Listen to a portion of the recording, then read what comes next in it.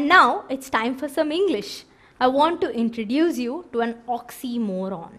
Oxymorons are basically pairs of words. When held together, they each have a totally opposite meaning, like clearly misunderstood, or cruel kindness, or good grief. How can grief be good, right? But it's used together. Good grief, this happened, kind of thing. Or larger half. How can one half be larger? Then you have some people saying, I need the original copy of this. How can you have an original copy, right? She's terribly good. Terribly and good are like totally opposite, but this makes sense. And then there's one which doesn't. This old man is a wise fool. She gave a silent scream. This joke is seriously funny. Serious, funny, two opposite meaning words brought together to give some meaning. These are oxymorons. In biology too, there is one weird oxymoron. Food poisoning. Food is essential for survival. How can it poison you then? Is it possible? Food poisoning?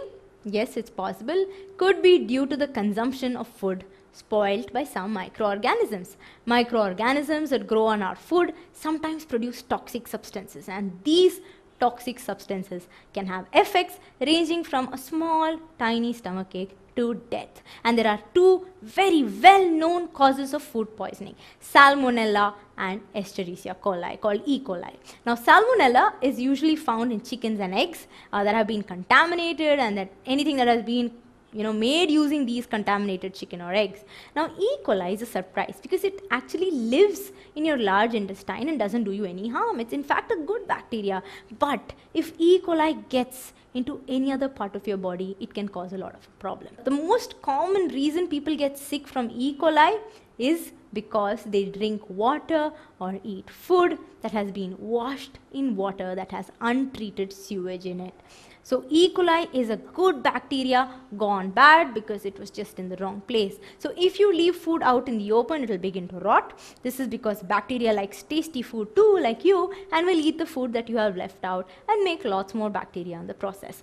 You have to be very, very careful, store food correctly, because if you eat food that contains bad bacteria, you will get food poisoning, which can make you very, very ill. You cannot always tell if your food does contain bacteria. Of course, it smells really bad, looks a little yucky, but sometimes though things can look a little less than perfect, they may be okay to eat. Like if a banana skin has spots on it, or a slice of apple cut out goes a little bit brown because it's left out in the air, they're all perfectly safe to have. You won't get sick. So good hygiene when you're buying, storing, preparing, cooking, eating food will make sure that you avoid getting bacteria on your food. Any small amount that does make it will be killed when you cook your food well. So it's also important to check the labels on the food cans before eating when you buy it from the stores to make sure that the expiry date has not passed. And also important to try and preserve food for as long as we possibly can.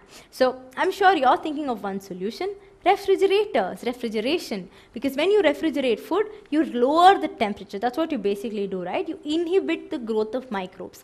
But refrigerating food is just one option, and it may not be the best option each time.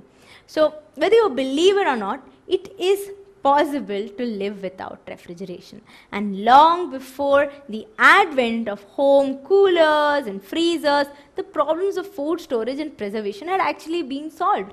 But this invaluable knowledge has been largely forgotten by our modern society.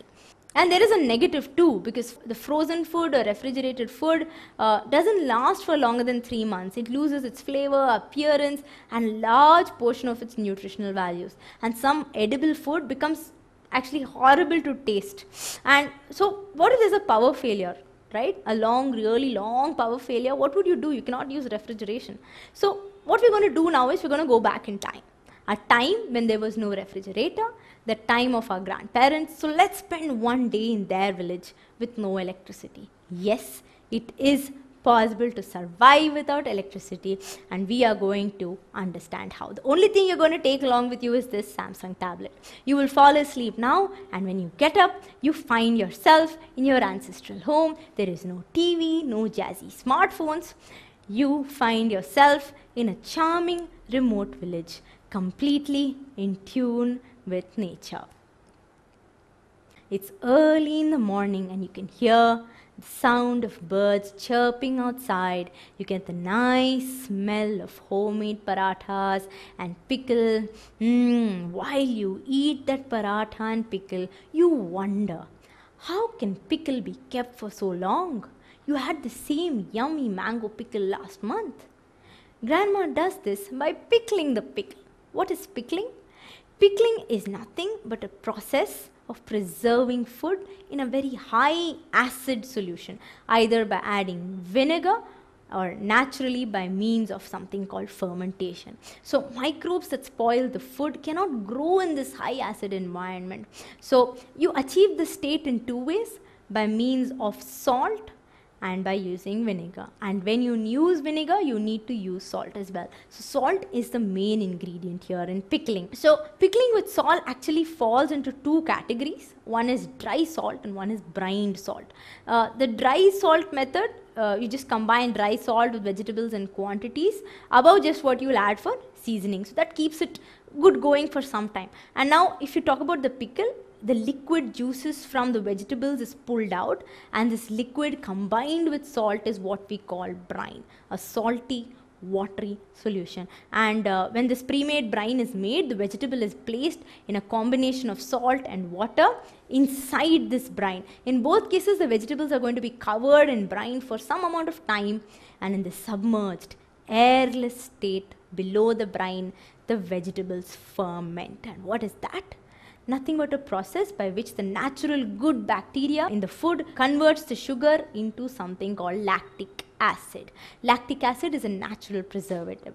So depending on the strength, microorganisms will not grow in lactic acid because it's an acid. Now pickling with vinegar is actually a much quicker process than pickling with salt. In vinegar pickling, the vegetable does not ferment. It's just rested for a short time in brine, and it's brought to boil in vinegar solution, packed into jars and then kept and preserved for a long time. Vinegar is nothing but acetic acid. So acetic acid brings up the acidity of the solution to a point where microorganisms cannot live in it. So acetic acid, by the way, is flavorless and it's colorless. Also, there is this oil in the pickle, okay, which you may see as a layer floating around. Is that important? Yes, it is. It prevents the spoilage because harmful microbes cannot live in this oily environment. Now, I'll ask you a question that you might have actually encountered. You never put a wet spoon into a pickle jar, right? Mom never allows you to do that. Why? Because this will add moisture to the pickle, and then one microbe which loves the wet and the damp. Which one is it? Fungus will tend to start growing, and then it will spoil the pickle. You take a walk by the lake and you pass by the fish market, and then you see the fishmonger covering some of the fish with dry salt. This is also called salting and is used to preserve fish and meat for a longer time because salt will prevent the growth of microbes. Salting is also used to preserve amla, raw mangoes, and tamarind as well. You are now tired from the long walk that you took, and you take out the lunch basket that grandma has actually packed for you. You will find some chapatis with jam and vegetable curry, and you will also find a glass of orange squash. Jams, jelly, squashes are all preserved by sugar. Why sugar?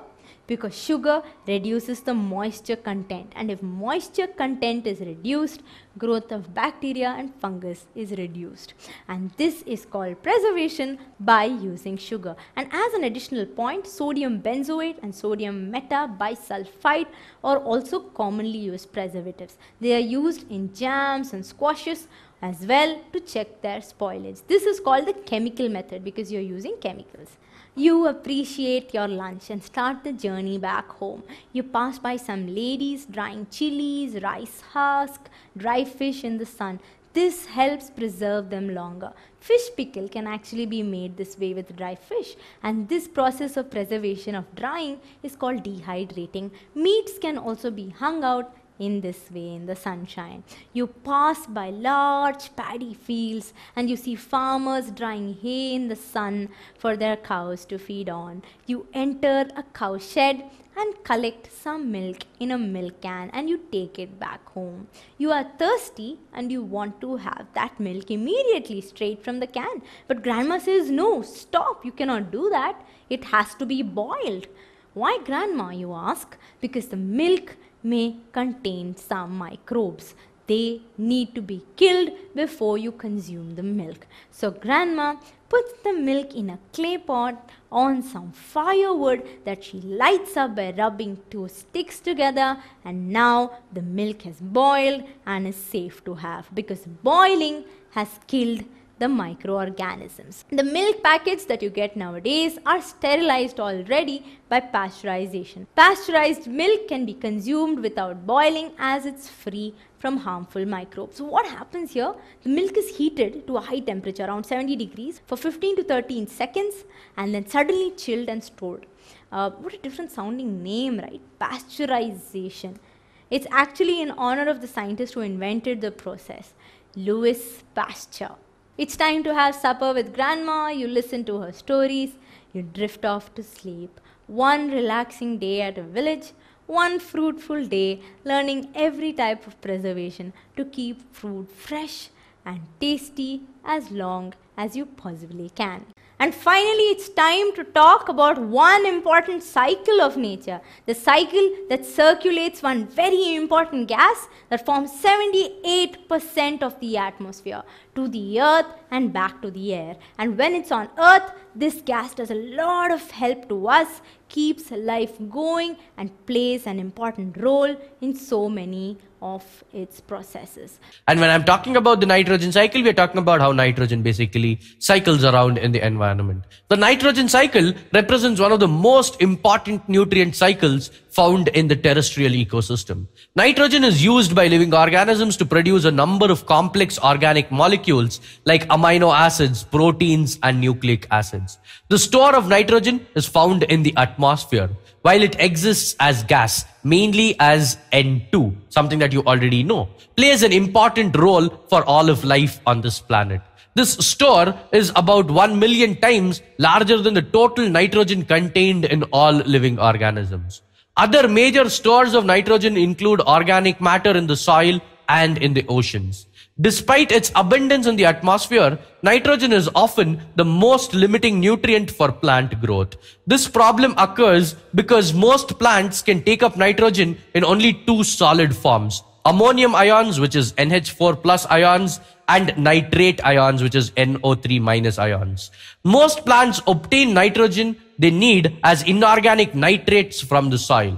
Ammonia is used less by plants for uptake because in large concentrations, ammonia becomes extremely toxic. Animals receive the required nitrogen they need for metabolism, growth, and reproduction by the consumption of living or dead organic matter containing molecules composed partially of nitrogen. The main components of the nitrogen cycle starts with the element nitrogen in the air. The two nitrogen oxides can be formed as a result of interaction of nitrogen with the oxygen. The nitrogen will react with oxygen only in the presence of high temperatures and pressures that are found near the lightning bolts and in combustion reactions in powerful plants or internal combustion engines. The nitric oxide, that is NO, and nitrogen dioxide, NO2, are formed under these conditions. Eventually, nitrogen dioxide may react with water in the rain to form nitric acid. The nitrates thus formed may be utilized by plants as nutrients. The nitrogen in the air becomes a part of the biological matter mostly through the action of bacteria and algae in a process known as nitrogen fixation. Legume plants such as clover, alfalfa, and soya beans from the nodules of the roots where nitrogen fixing bacteria take nitrogen from the air and convert it into ammonia. That's NH3. The ammonia is further converted by other bacteria into nitrate ions, which is NO2 minus, and then finally nitrate ions. Plants utilize the nitrate ions as a nutrient or fertilizer for growth.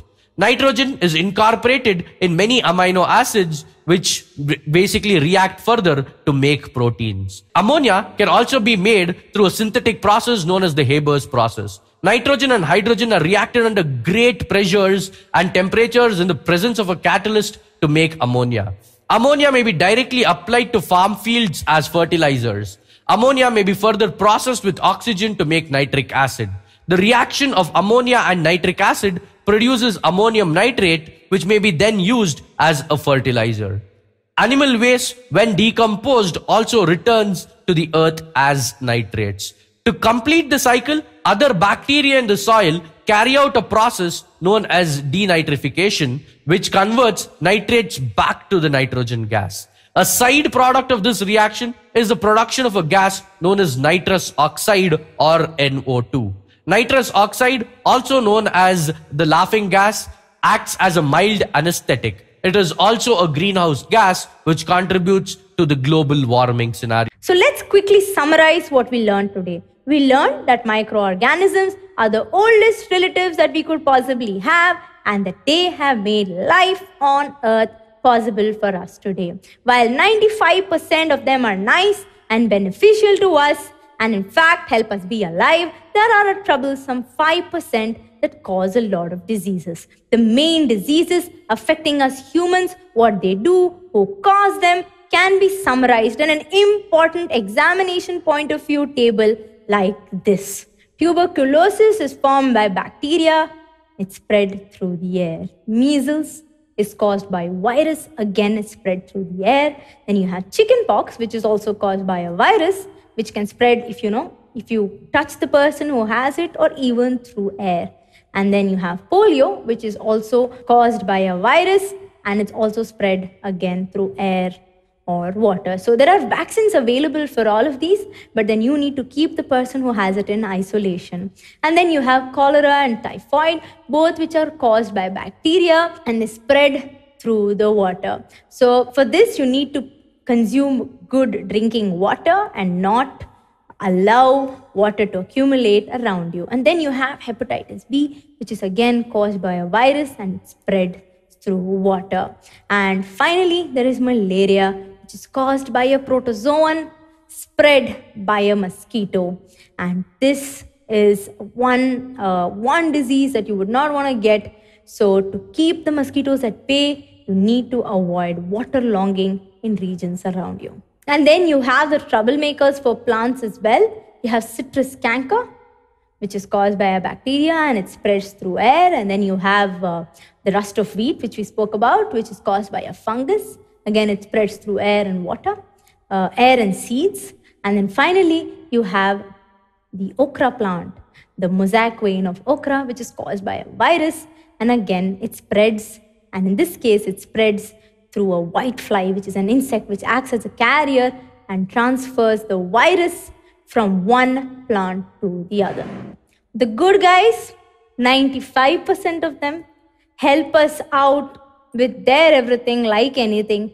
Some of them live inside us, mostly in our gut, and they break down our food matter and they keep our digestive system nice and healthy. And then some of them are edible like mushrooms, and some of them can cook like bacteria, which make curd possible, and yeast, which makes bread and wine possible through a process called fermentation. And fermentation was also invented by Louis Pasteur in 1857, the same person who invented the process of pasteurization. Antibiotics has made the life expectancy of people go up a lot since earlier days, and it was Alexander Fleming who first found the way antibiotics work. And penicillin was the first wonder antibiotic that was used to treat many bacterial infections. When you are vaccinating someone, you are basically fooling the immune system into believing that there is danger ahead. But then this is very, very useful because our immune system has a superb memory, and when the actual disease hits, it is ready and it will attack it and defeat it completely in style, which makes vaccination a very, very important type of prevention for so many diseases. Food poisoning is possible when bad bacteria and bad fungi go really bad and release deadly toxins that can even kill us. So preservation becomes really, really important. We can preserve by salting, pickling, using sugar, dehydrating, using oil, using vinegar, using chemicals, and also by boiling and pasteurization. And then there is this awesome bacteria that helps fix the nitrogen in the air and then uses it to decompose, make a lot of life on Earth actually possible.